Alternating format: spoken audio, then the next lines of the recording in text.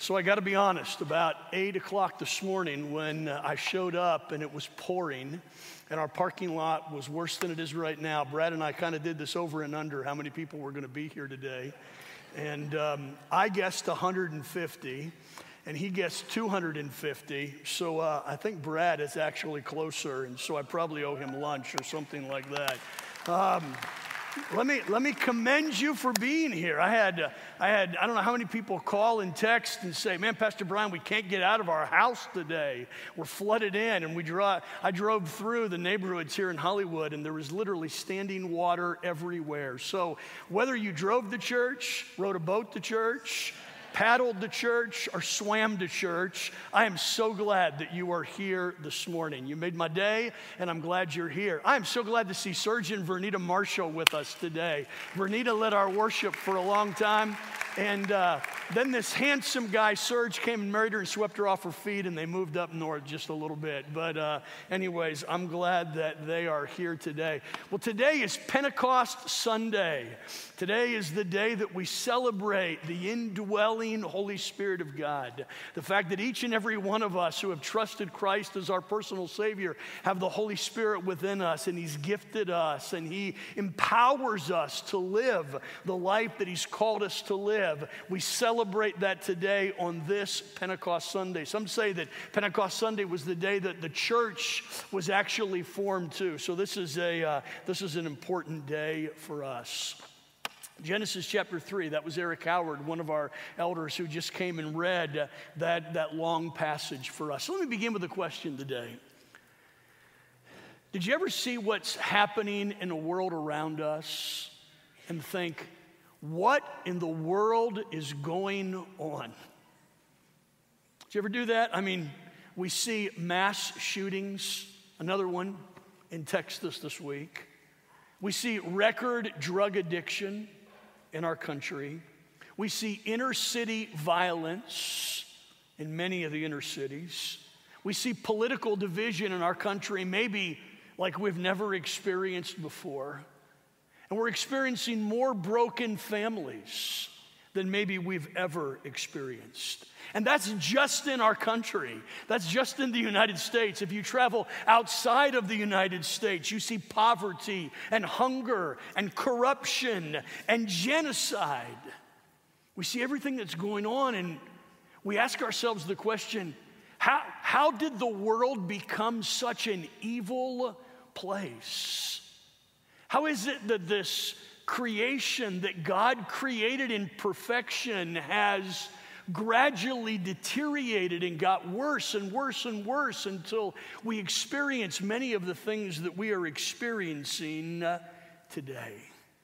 I mean, we look at the text that we read last week in Genesis chapter 1, and we saw that God saw His creation. He saw that it was good. What happened to the paradise of Genesis chapter 1 and Genesis chapter 2?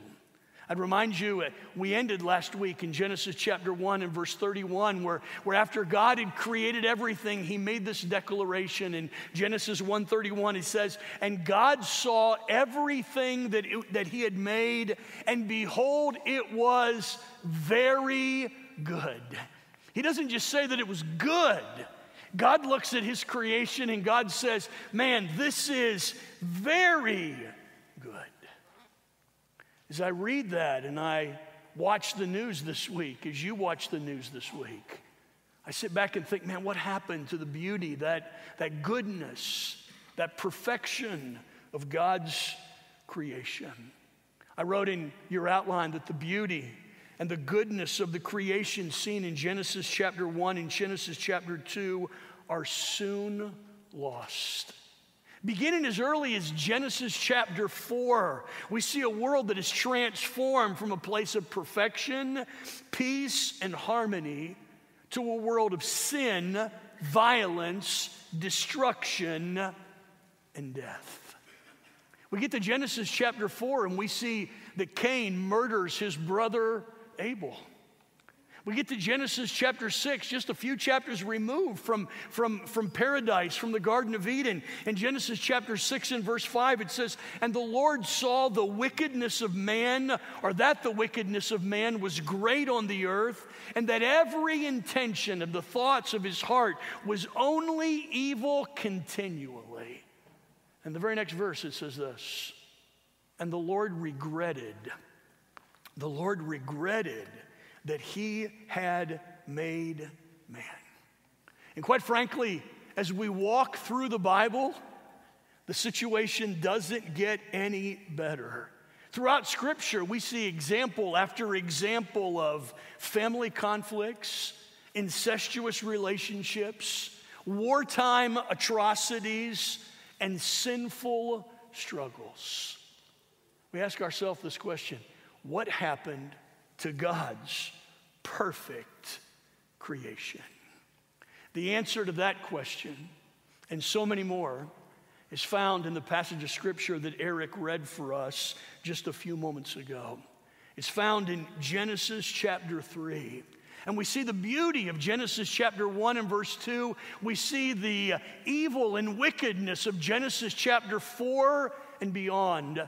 And we realize that something cataclysmic, something catastrophic happened in Genesis chapter 3 that forever changed the course of human history. Genesis chapter 3. Last week we started a series that we're simply titling The Story of God. And we're taking a 4-part series, and instead of looking at the Bible as 66 different stories or a volume of or encyclopedia of all kinds of different stories, we're seeing that the Bible contains one narrative. The Bible contains one story from beginning to end, from creation to glory. We see one story. It is the story of God. And we're walking through the next 4 weeks. We're seeing 4 things. We saw creation last week. Today we're going to see out of Genesis chapter 3 the fall. Next week, and when I say fall, we're not talking about September, October, and November, all right? We're talking about the fall of man, the fall of Adam and Eve. Next week, Brad's going to be looking at my favorite message in the series, redemption. Here comes Jesus to the rescue. That was all a part of God's plan. And then we'll end our series looking at consummation or glory.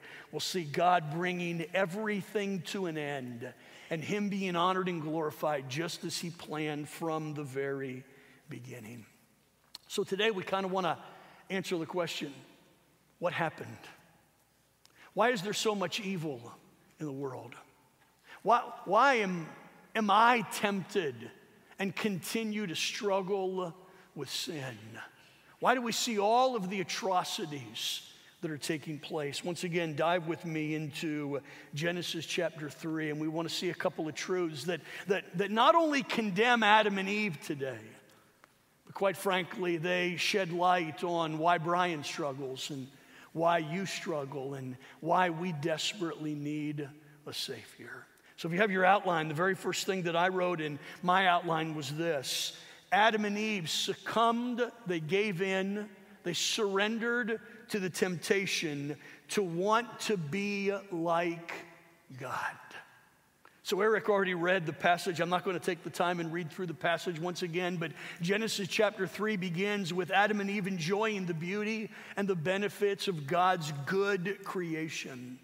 All went well, and we really don't know how long of a time lapsed between Genesis chapter 2 and what's taking place in Genesis chapter 3. Could have been a longer period of time, could have been a shorter period of time. The Bible really doesn't tell us, but all is seemingly fine until Eve has a conversation with a sneaky serpent. Now, if you're sitting back wondering, and the question floats to the top, and I get it, how a serpent could talk back to Eve. I mean, what was going on there? Is this a fictional story? Is this a real story? We'll get to that in just a moment. But for now, I just want us to look at the serpent's accusation. So here's Eve enjoying the beauty of the Garden of Eden when all of a sudden she is approached by a serpent. And the serpent says in verse 1, "Did God really say?" And so we see there in the Garden of Eden, the serpent, a.k.a.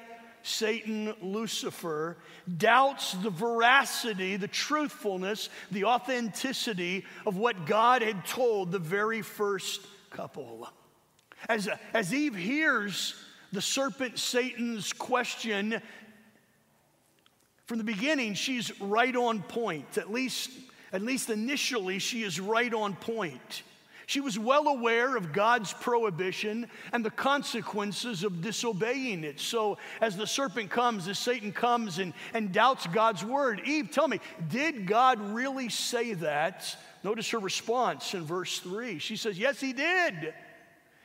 We cannot eat of the tree that's in the midst of the garden, nor can we touch it, because if we do, we will die.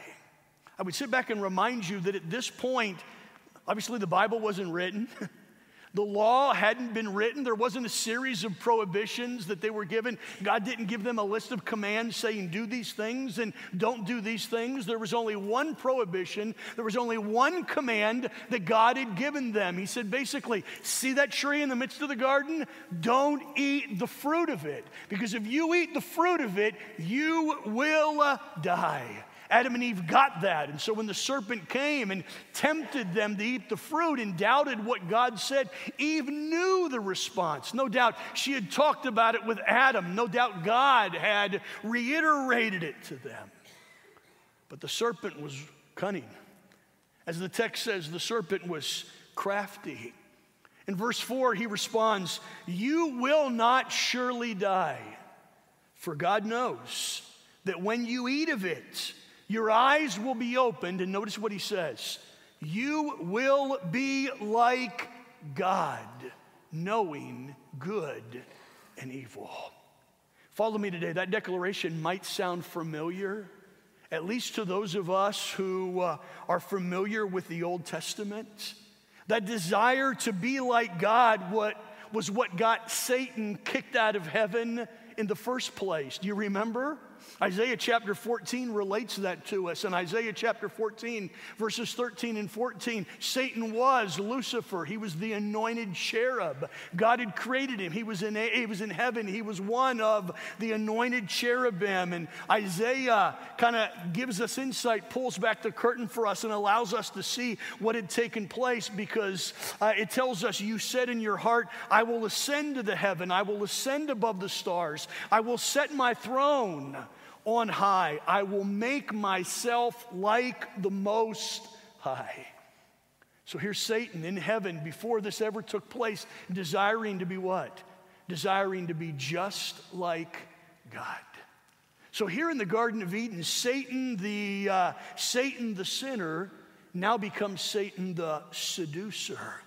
And he tempts Eve, he tempts Adam and Eve to commit the same act of rebellion that he had committed. How would Eve respond? Obviously, she knew the prohibition that God had given. How would Eve respond? Well, we know the rest of the story. Eric just read it, and we're familiar with it. Eve gave in to the temptation, took of the fruit, and then passed the fruit on to Adam, and he ate as well. By the way, on Wednesday night, one of the things we're going to be dealing with is this question. Was the sin of Adam the same as the sin of Eve? And we're going to dive into that on Wednesday night. It's a really interesting and profound study. But if you're following along in your notes, here's what I say, and this is where it begins to apply to us. You see, as in Eve's case, and as in our case often, temptation causes us to question and disagree with what God says. The serpent had placed that doubt in Eve's mind, had placed that doubt in Eve's heart.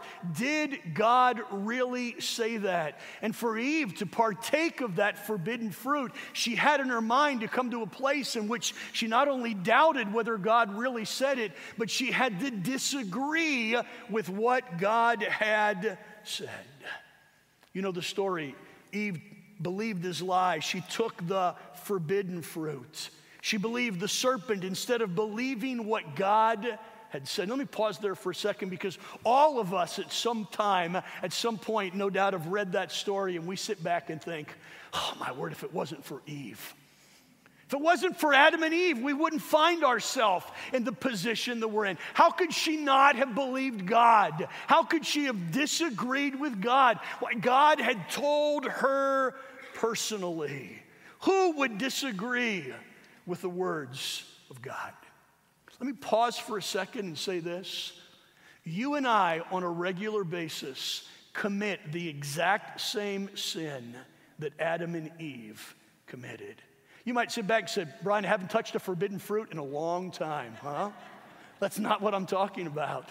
You and I hear what God says in His Word, and we rationalize what God says, and we make a decision in our mind and in our heart whether we agree with it and whether we are going to obey it or not. That's exactly what was taking place in the Garden of Eden. They were faced with this decision. God said this. Am I going to believe it? Am I going to obey it? Or am I going to disagree with it? And at that moment, they chose to disagree with what God had said. We do the same thing. You do the same thing. I do the same thing. You say, Brian, what are you talking about? Well, God says very clearly in His Word, don't lie. Tell the truth. Don't bear false witness against your neighbor. But we think, man, in certain situations, we got to tell an untruth, right? There's just certain situations that necessitate us telling a white lie. And so what we do, we know what God says in His Word, we rationalize it in our minds, and we come to our own decision, and we disagree with what God said in His Word. We know that God says that sexual relations outside of marriage are wrong. Man, we disagree with that. We think, man, that is such an Old Testament prohibition. Who would abide by that in this day and age? We take what God says, we rationalize it, we disagree with it, and we do what we want to do. God says in His Word, honor me with your first fruits. And we sit back and for some reason we don't include generosity in our budget. And we just don't do that. God says, love your neighbor. And man, quite frankly, we have a hard time getting along with that person who lives next door to us. We know what God says. We know what the command is. But it doesn't make any sense to us. And somehow in our mind, just like Adam and Eve, we take what God said, we take the command, the prohibition, we rationalize it, and at the end, we do what we want to do. God says, man, don't forsake the assembling of yourselves together. And we sit back and allow life to dictate whether we meet together with God's people or not. You see, church, here's what I'm saying. Like Adam and Eve, we often question and disagree with what God says. It's easy for us to criticize and condemn Adam and Eve for what they did, but quite frankly, we are guilty of the exact same things. And when we do that, by the way, we elevate ourselves to a place of deity, at least in our own minds, overturning what God says in His Word. Here's what happened. Temptation causes us, we're faced with something that causes us to question and disagree with what God says. There's a second thing that's happening here, and it's a little bit deeper, maybe a little bit more profound, but temptation causes us to see sin as more desirable than what God says. I want you to notice, if you have your Bible, your iPad, your phone right in front of you, we might put it up on the screen, I'm not sure, but in verse 6, it says this. So Eve was presented with this temptation, whatever this forbidden fruit was, she was presented with it. And it says this in verse 6. Once again, remember, she knew what the command was. She knew what the prohibition was. But verse 6 says this. When Eve saw, when she became aware that the tree was good for food, notice this phrase, and that it was a delight to the eyes, that, hey, this wasn't going to be a negative experience. This is going to be a pleasurable experience. This isn't something that you're not going to enjoy. This is something that you're really going to enjoy. When she saw that what God had prohibited was to the contrary, according to the serpent, a delight to her eyes, and that the tree was desired to make one wise. When all of a sudden the way that she viewed this sin changed, what happened? All of a sudden she reevaluated her position. The temptation at that moment became more desirable than what God had said. The temptation became more desirable, I would submit, than even God himself at that moment. To Eve, the most important thing at that moment was giving in to the pleasure of that temptation. And at that moment, she forgot about God, she forgot about God's prohibition, and the only thing that mattered to her was gratifying that desire that she had. And as a result, she took of that which had been prohibited. I've spent a lot of time thinking and praying about this passage this week. We've spent a lot of time as a staff talking and praying about this passage this week. And I've sat back and thought, what was it that was so desirable to Eve? And as you Google this, put Google Images, or in Google Images, Google forbidden fruit and see what comes up. You see this bright, shiny, beautiful apple, I like apples, but I'm not going to need an apple to, it's not like God or an apple. What am I going to give into? Or, some people have said that it had to be grapes because grapes are what produce wine, and we know how bad wine is. So it had to be grapes. And so, by the way, we don't have any idea what the forbidden fruit was. Probably a fruit that we don't even know today. I asked myself, what was so desirable to Eve? As we met with a group of pastors, some said, well, it was what the serpent said in verse 4, where he said, man, you will not die. And so that temptation to live forever was what provoked Eve to take of the forbidden fruit. But think with me, they already had immortality. If the serpent was offering her, listen, you're never going to die, she could have looked at him and said, I want you to know that's where I am right now. I'm never going to die. It wasn't immortality that the serpent offered to her. She already had that. There had to be something different that she saw. Something so transformational that caused her to believe what the serpent was telling her. What did she see? The text doesn't tell us exactly. Here's what I believe. This is what Brian believes, all right? And whether you agree or disagree, that's cool. It's not a matter of major doctrine. But I believe she saw a transformed serpent there. She saw a serpent who was able to think. She saw a serpent who was able to rationalize. She saw a serpent that was able to converse, a serpent that was able to convince. It's quite possible, the text doesn't tell us, but it's quite possible that the serpent looked at Eve and said, listen, I've eaten of the forbidden fruit. Look at the results of what has taken place. Listen, you can be like me, or maybe even you can be better than me. I ate the fruit, and look what it has done for me. Listen, we don't know for sure that that's what had taken place, but the serpent offered her something at that moment that was more attractive than God. He offered her something that at that moment caused her to swing from one side to the other, that caused her to move from God's side to the serpent's side, that caused her to desire to what? To be like God. And all of a sudden in Eve's mind, that which was an abomination now became attractive to her.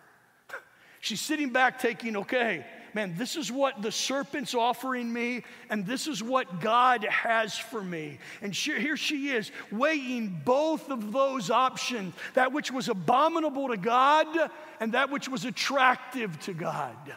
That which was attractive to the serpent and that which was abominable to the serpent. And at that moment, here's what she did. She made the wrong choice.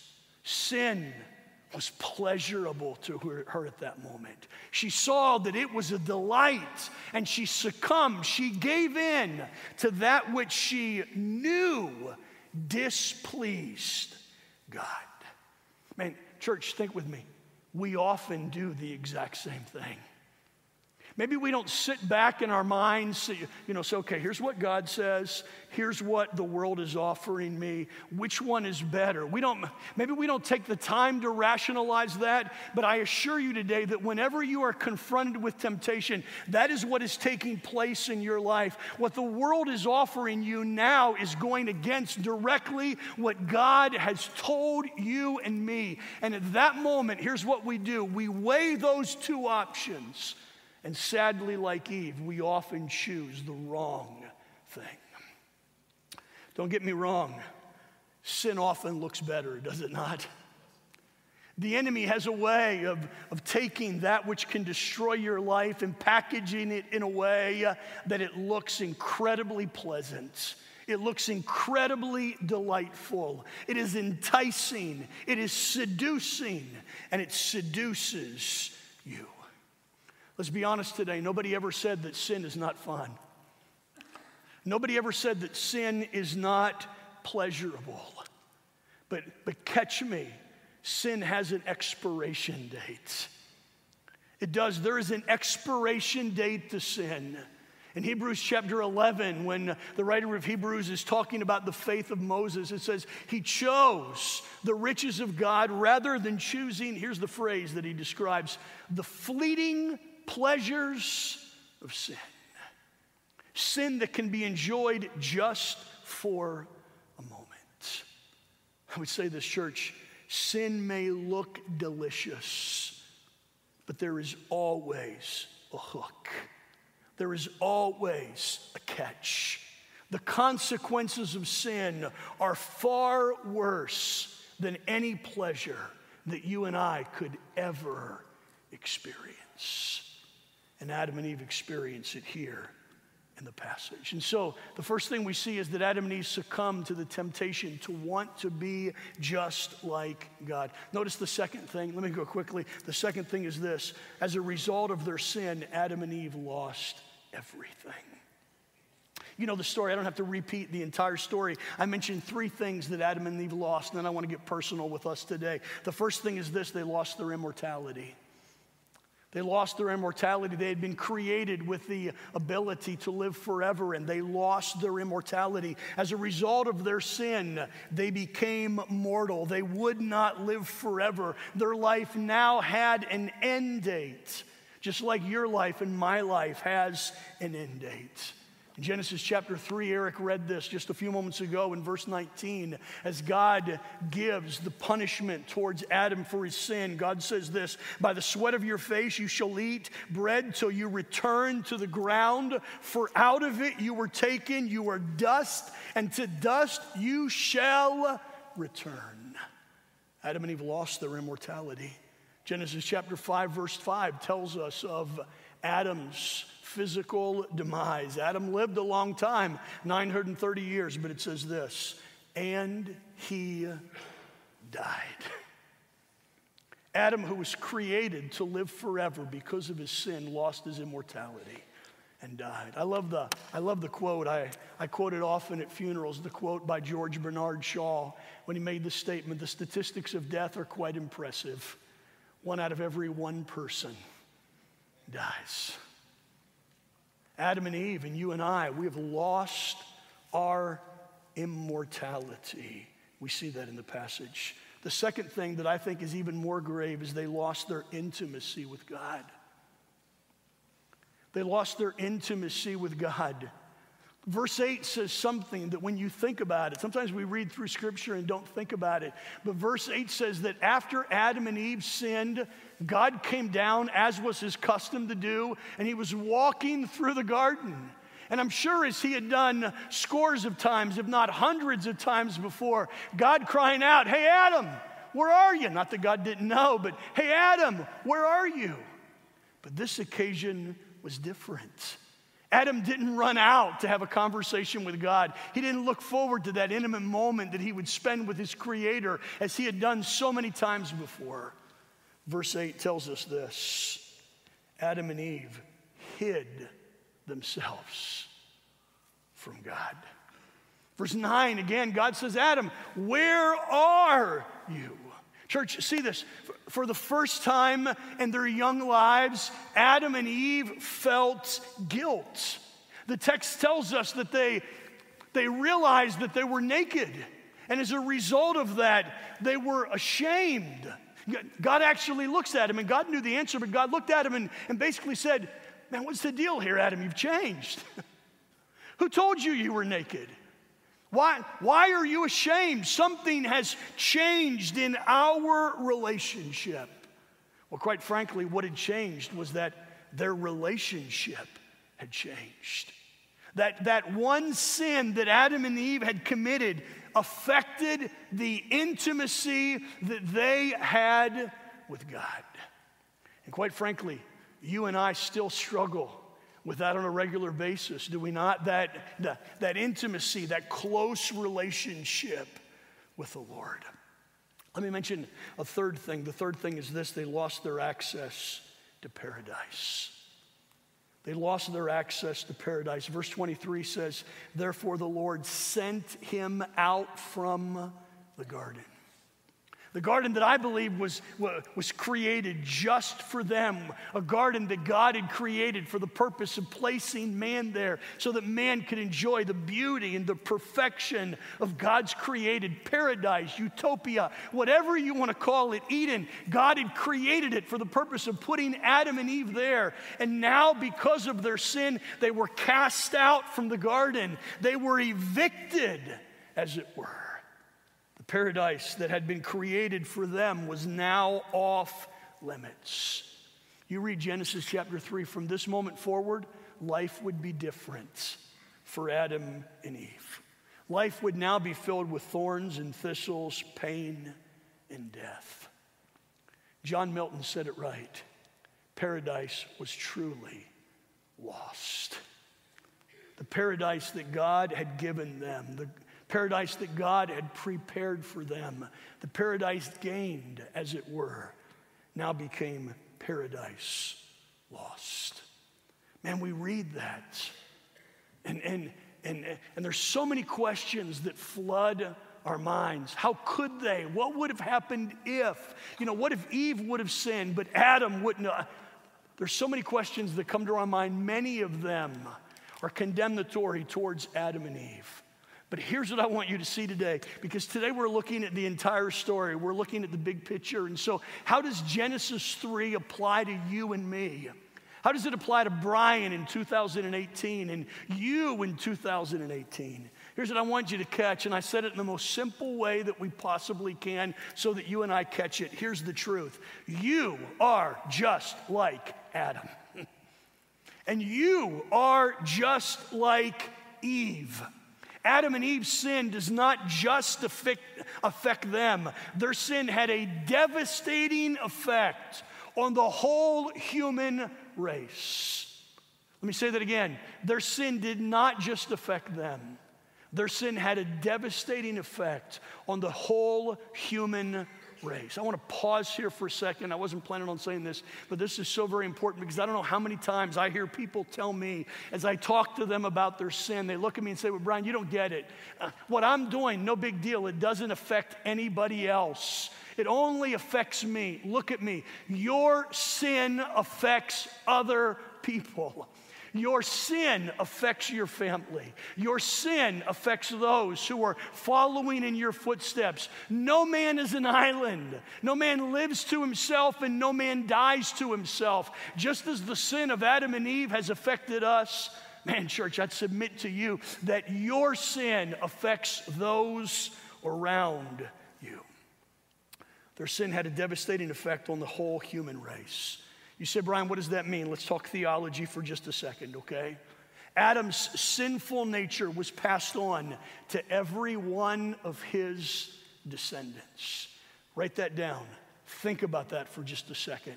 Adam's sinful nature was passed on to every one of his descendants. I want to read, grab your Bibles. I want you to see this. If you can see it, we'll put it up on the screen, but I really want you to see it in your Bible if you can. Romans chapter 5, the Apostle Paul talks about this, and the Apostle Paul does a comparison, as it were, between us and Adam and between Jesus and Adam. Romans chapter 5. I want to read 3 verses, then we'll chat about it and read 3 verses. Romans chapter 5 and verse 12. Notice what Paul says. Therefore, just as sin came into the world through one man. Now, I mean, obviously we're talking about Adam and Eve. So sin came into the world through one couple, and death through sin. And so death spread to all men because all have sinned. For sin indeed was in the world before the law was given. But sin was not counted where there was no law. In other words, man, the law was not given for hundreds of years until Moses gave the law. And so the Israelites might not have understood, all the sins that they were racking up, but they were still guilty of it because they still died. They died even before the law was ever given. Verse 14, yet death reigned from Adam to Moses, even over those whose sinning was not like the transgression of Adam. You sit back and say, Brian, what are you talking about? Well, from the time of Adam to the time of Moses, there was still only one prohibition. The only prohibition was this: you cannot take of the fruit of the garden. And from Adam to Moses, there was no other command that was given, but people kept on dying, even though the command, the law, had not been completely given. And so even though they didn't understand all the ramifications of what they were doing, there was still a consequence for their sin. Like the transgression of Adam, who was the type of the one to come. Here's what Paul is saying. I've already given it to you today. Paul is saying this: Adam's sinful nature was passed on to every one of his descendants. All right, put on your thinking caps for just a second. Paul teaches us here in Romans chapter 5 that our federal head, that as our federal head, Adam's transgression and his condemnation was imputed or passed on to every one of us. Now, you might read that as I have a conversation with people on a regular basis, and we talked about this today. You might read that and think, man, that's not fair. So are you telling me today that I have to die because of Adam's sin? Are you telling me today that I have to bear the consequences of the fact that Adam and Eve sin? I mean, and now I'm a sinner not because of my own sin. I'm a sinner because of Adam's sin. Let me give you a couple of thoughts. I didn't put these up on the screen. Let me give you a couple of thoughts. Stay with me for just a second, okay? The first is this. You are not free from sin. You and I are guilty ourselves. Can I get an amen? Nobody wants to amen that. I don't either, all right?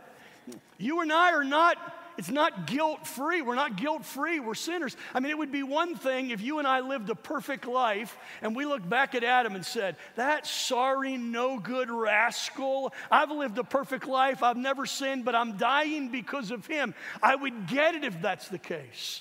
But that simply is not the case. If you and I were put in the exact situation, I'm convinced that you and I would sin like Adam and Eve. You say, Brian, why is that? Because we've done worse. We've done worse. You say, Brian, what are you talking about? Listen, what they did was partake of a forbidden fruit. What have we done? We've gossiped, we've lied, we've cheated, we've backstabbed on others, we've been dishonest. We've demonstrated a lack of integrity. We've lost our tempers. We've destroyed our relationships. We've ignored God. We've done our own thing. It's easy for us to look back and condemn them and say, man, they took of that forbidden fruit. But listen, I want you to catch this. You and I are just as guilty before God as Adam and Eve. That's why Paul says in Romans 3:10, there is no one righteous, no, not one. And verse 23 says, for all have sinned and fallen short of the glory of God. The second thing that I would add is this, and we'll move on. To reject Adam's headship is to reject Jesus' headship. Because that's what Paul is really talking about in the passage. If you go back to Romans chapter 5 and verse 15, he says this, "But the free gift is not like the trespass, for if many died through one man's trespass, much more have the grace of God and the free gift by the grace of that one man, Jesus Christ, abounded for many. And the free gift is not like the result of one man's sin, for the judgment followed one man's trespass, brought condemnation, but the free gift following many trespasses brought justification." Wow, that's a mouthful. All right, here's what Paul is saying. Paul is saying, okay, I get it. We're all guilty because of Adam. We recognize Adam as our federal head. He sinned, and as a result of that, we sin. We have a sinful nature that is given to us by him. But Jesus came to become our spiritual head. And just as Adam represents us in sin and Adam represents us in death, so Jesus represents us in life. Jesus represents us in forgiveness. Jesus represents us in justification. Jesus represents us in sanctification. I find it so awesome and so funny at times that we want to reject the headship of Adam, saying it's not fair that one man sinned and we're all guilty, but we gladly want to accept the headship of Jesus Christ, saying one man died for all. I get that. That one doesn't make any sense to me. And here's what Paul is saying. If one man's sin plunged all of us into condemnation, it is one man's perfect life and death that lifts us from that condemnation and places us on solid ground and allows us to be justified and sanctified and perfect with God. That's what the Apostle Paul is saying. Paul goes further and states that just as Adam is our representative who led us into sin, so Jesus is our head who rescues us and leads us to righteousness. Here's the next point that I want you to see. Like Adam and Eve, you and I desperately need to be rescued and brought back to intimacy with God. Listen, this is the story. This is the story of God, that God created a world that was perfect and man blew it. Man blew it, and because of that, man lost everything that he had gained. But God, in his infinite, merciful, compassionate love, sends Jesus to the rescue. And here's the difference. You heard me say last week that you're not the hero of the story, nor am I the hero of the story. Jesus is the hero of the story. And Jesus has been given us for the purpose of rescuing us from our sinful condition. Let me say one last thing, and this is the deep digging work. We're just basically laying the groundwork for the message that Brad is going to preach next week. Because you can't see the need of a redeemer if you don't realize how lost you are. If you don't see your sinful condition, you sit back and say, well, that story of redemption is not necessary for me. It's absolutely necessary because we're all sinners. But here's the fourth question, and it's the question that I'm going to lay out today and we're going to answer next week. The fourth question is this: how will God bring us back to the garden? Notice verse 24, if you have that, the last verse. So Adam and Eve sinned. They're evicted from the Garden of Eden. And verse 24? Is it verse, where am I? Well, if I'm in Romans, that'd be in Genesis. That'd be really good here. Genesis 3:24, it says this: He drove out the man, and at the east of the Garden of Eden, he placed the cherubim and a flaming sword that turned every way to guard the way to the tree of life. You see, the question is this: how do fallen sinners recapture the tree of life? It's interesting, the tree of life is mentioned one other time. If you can go all the way to the end of the Bible in Revelation chapter 2 and verse 7, the letters that are given to the churches, the letter to the church of Ephesus, Revelation chapter 2 and verse 7, says this: He who has an ear, let him hear what the Spirit says to the churches. And to the one who conquers, I will grant what? To eat of what? The tree of life, which is in the paradise of God. So from Genesis chapter 3, verse 24, when Adam and Eve were evicted from the garden, the cherubim is placed there with a flaming sword saying, nobody is going to get back to the tree of life. To Genesis, when God says, here's what I want. I want to grant to everyone who believes access to the tree, access to the Garden of Eden. I want to give them life. How does that happen? Basically, from Genesis chapter 4 through the rest, it's the story, not directly, but it's the story of man trying to figure out, how do we get back to the garden?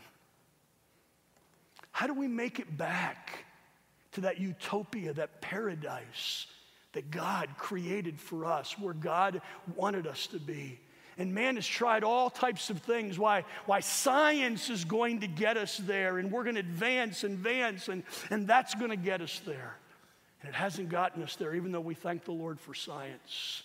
We sit back in all of the things that we have attempted as human beings. Why religion is going to get us there. Why do you think we have hundreds, if not thousands and thousands of denominations? Everybody is what? Trying to recapture that which God originally gave to us.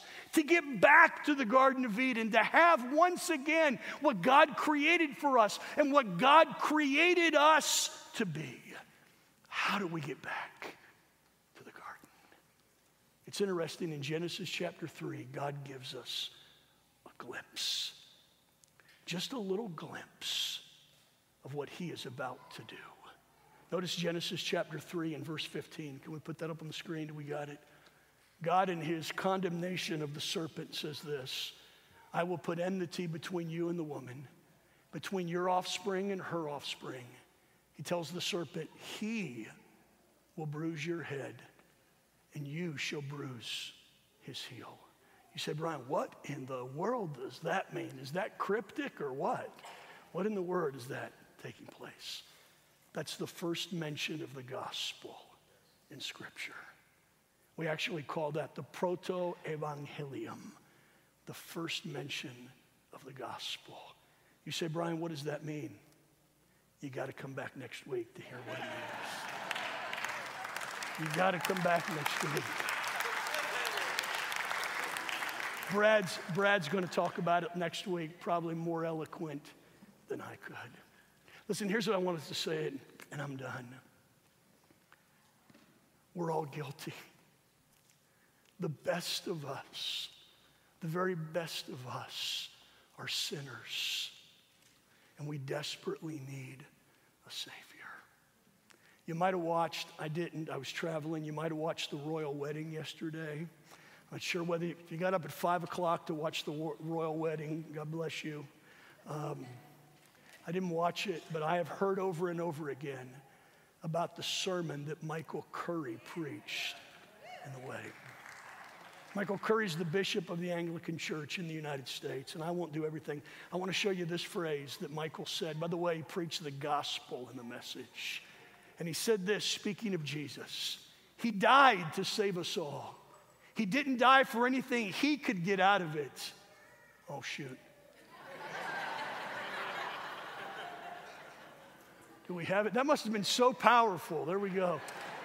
He didn't die for anything he could get out of it. Jesus did not get an honorary doctorate for dying. He wasn't getting anything out of it. He gave up his life. He sacrificed his life for the good of others, for the well-being of the world. Why? For us, Michael Curry said. He went on and said, that's what love is. Love is not selfish or self-centered. Love can be sacrificial, and in so doing, it becomes redemptive. That way of unselfish, sacrificial, redemptive love changes lives. And it can change the world. And if you agree with me, walk right in front of me with a red umbrella.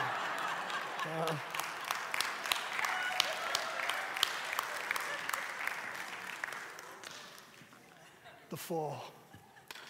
God created a perfect world. And we could say today that Adam and Eve blew it. But the simple truth is that you and I blew it. You and I blow it. We desperately need a hero. We desperately need a Savior.